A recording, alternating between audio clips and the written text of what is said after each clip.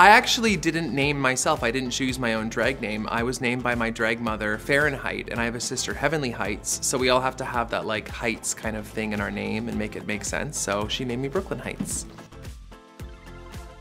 My favorite runway look that I did on my season was all of them. They were all sickening.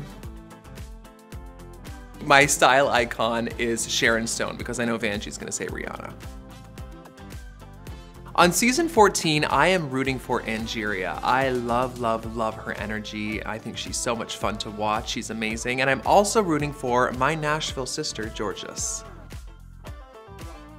For Canada's Drag Race Season 3, you can expect some sickening runway looks, some amazing performances, and I'm just talking about myself.